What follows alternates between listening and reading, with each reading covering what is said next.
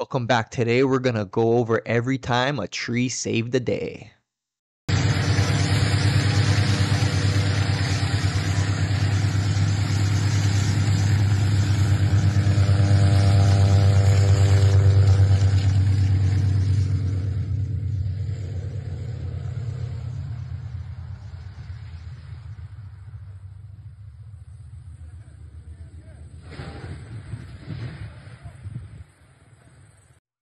Starting off in Sweden, this Antonov 2 with 4 passengers on this biplane. At liftoff, the aircraft rolled to the right and the pilot felt that the aircraft did not climb as expected. The pilot pulled hard on the yoke and tried to climb over the trees at the end of the field. However, he failed to maneuver the aircraft away from the trees and as a result collided with them, but no injuries. We're back in Colombia again with this DC-3, similar to the one that crashed 5 days ago in Colombia. This one is April 13th, 2022. You can see stalled there and goes into the trees. There's a picture up close of kind of what happened. Thank you, Jose, for these pictures.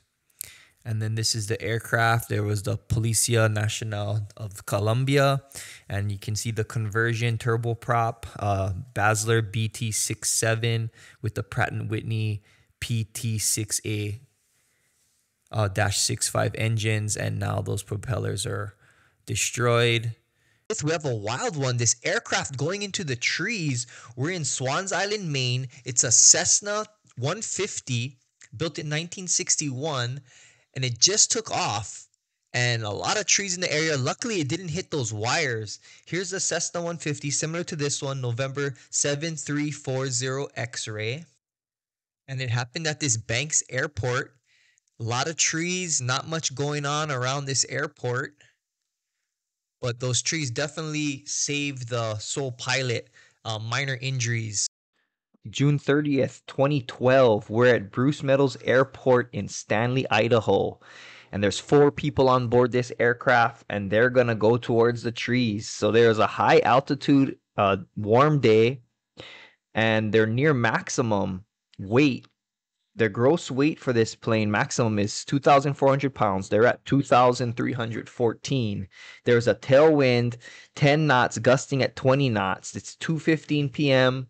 The altitude of this airport is 6,370 feet. Temperature was 84 degrees. Density altitude 9,200 feet. That was from the pilot prior to the flight. So it looks real heavy. And the pilot basically said that they couldn't get any altitude after takeoff. Again, here, everyone survived. And I don't know if the trees helped on this one, but they made it. In Delaware, this aircraft is upside down. It hit the trees. And you can see part of it here, but the pilot was really not injured. You can see there's a lot of canopy here. It's like flying into a pillow versus yesterday's video where, you know, the trees were very different. Not much branches, but just a lot of solid bases here.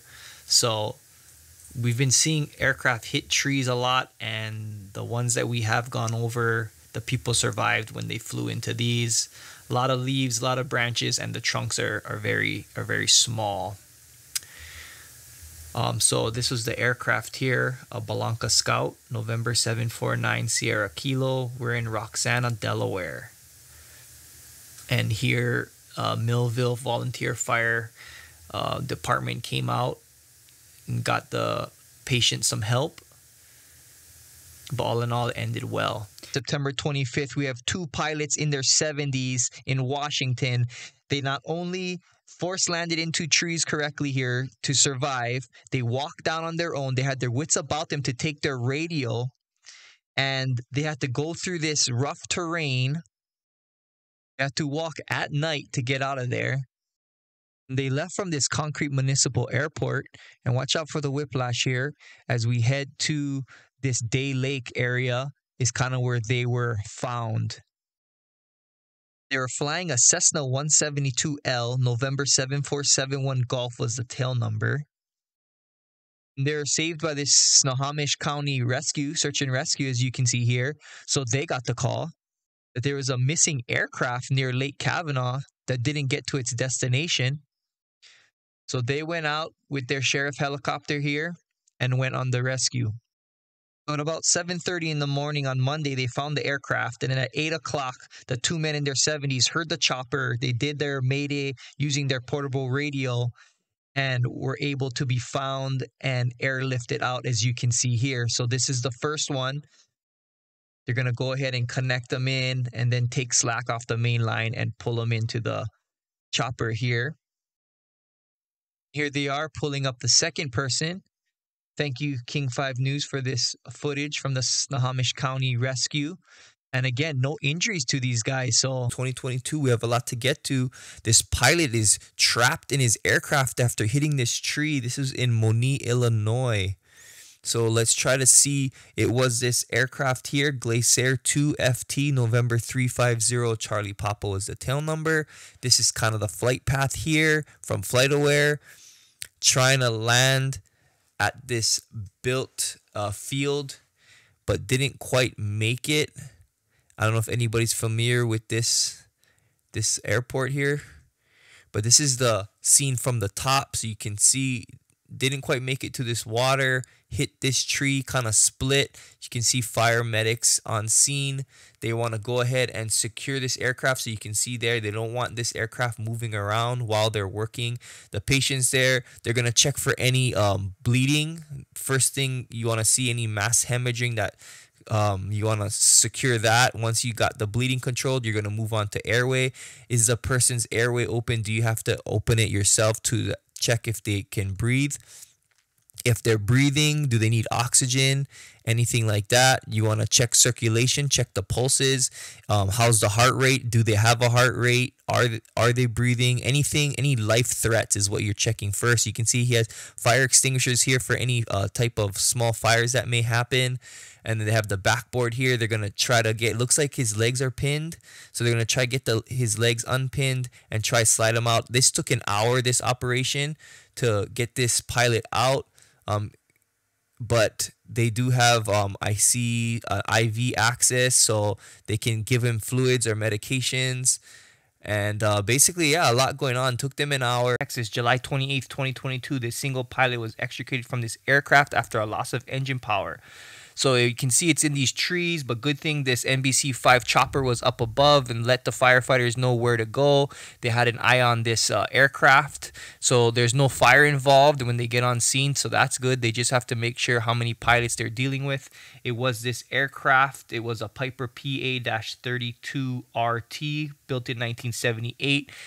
November 3027 Juliet was the tail number, and here it is in the trees here.